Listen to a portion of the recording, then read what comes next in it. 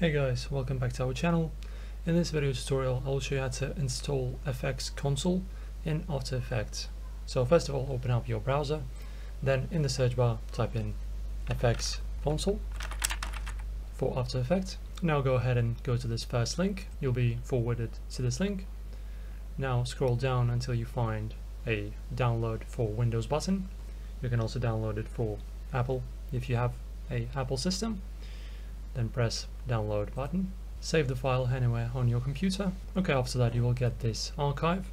Just unzip it anywhere you want. And now just run this installer and install the FX Console to your After Effects. Alright, so from here click I agree. As you can see, I have a After Effects version 2024. Then press install. And as you can see, mission success. FX Console plugin is successfully installed. Then press finish. And now you're done, and FX Console is going to be available for your After Effects. Thank you guys for watching. Subscribe, click on the notification bell, press the like button, and I'll see you in the next video.